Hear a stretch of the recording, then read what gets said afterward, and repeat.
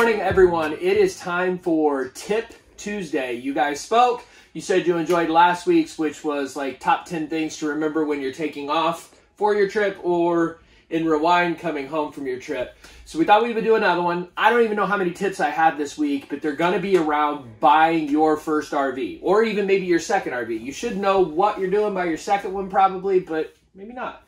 So one of the first things I can tell you guys is know your tow vehicle.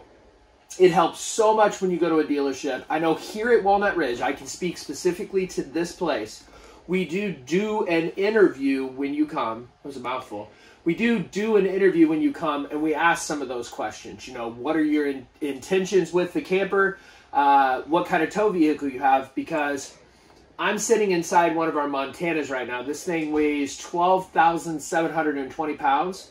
So even though it is absolutely beautiful in here, and you're probably going to fall in love when you walk into it, if you've got a quarter-ton truck, you're just not going to be able to pull this. So it not only helps you with setting realistic expectations when you're coming in, but it also helps us narrow down. You know, we have 66 acres of campers, I think 300 plus campers on the lot. So it can be a little overwhelming. So tip one is know your tow vehicle. Tip number two, do some research before you come to a dealership. Like I said, we do an interview process here. I don't know how that applies to all the other dealerships. But that interview process, we're going to try to narrow down and find out what your exact needs are. Size of your family, how often you're planning on traveling with it, going back to the tow vehicle from tip one.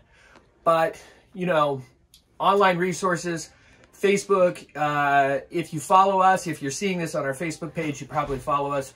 We post daily walkthrough videos of all of our units that'll kind of help you see colors, layouts. This one is the 364. This is the 364 BHL. This one is actually a second bedroom. I'm not even in the master bedroom. So knowing that we have a floor plan like this, or knowing a dealership has a floor plan like this, can really help once you get there and narrow down for what your needs are. Tip three, know what you and your family, or you, intend on doing with your camper. Are you going to take it on vacations like my wife and I do? Or are you just a thrill seeker, adventurer that's going to hit the great unknown, the path less traveled? I can't talk today. For instance, this Clipper, it's more about the destination than it is the camper, in my opinion. Like, this is very roomy, but I wouldn't want a vacation for a week or two in this camper. Like, it doesn't fit my needs. But easy to tow. Jeep Wranglers will pull this, and you can hit some of those places like Glacier National Park where the roads are super tight and windy. You can fit in places that I could never get in with my big fifth wheel. So knowing kind of what you and your family plan to do with your camper is going to help you so much when you come to buy. Tip number four, and it really comes after you buy your camper. You wash your car, you maintain your car, you take it to get your oil changed. You've got to do the same thing with these campers. As you see, they have slides, they have seals. There's seals up on the roof. There's vents on the roof. There's windows. There's everything. Take care of your camper, and your camper's going to take care of you. You know, these things go down the road at fast speeds. You just want to keep an eye out and check those things on a regular basis.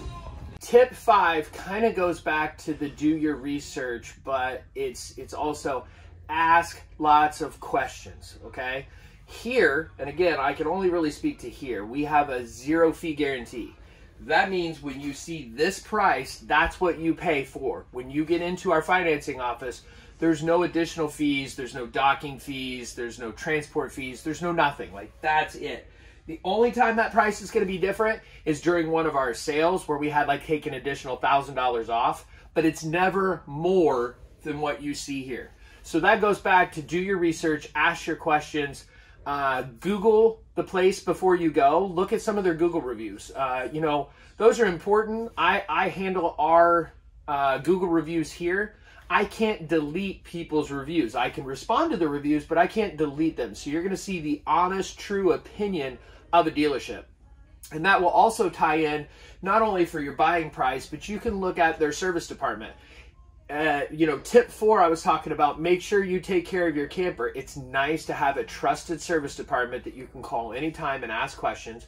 you should get an advisor. Like that just should happen. They should be your advisor. You call them, you have questions, they're there to help you. I know here our sales team continues their relationship with you because Greer and I, working in the marketing department, we like to engage and interact. We like to see where you guys go on your adventures.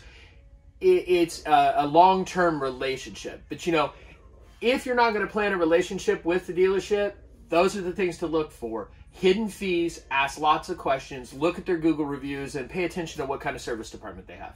So this was Tip Tuesday. I hope you guys enjoyed. If you have something of a specific topic, leave a comment down below and we'll be sure to do it for next Tuesday. Thanks, guys.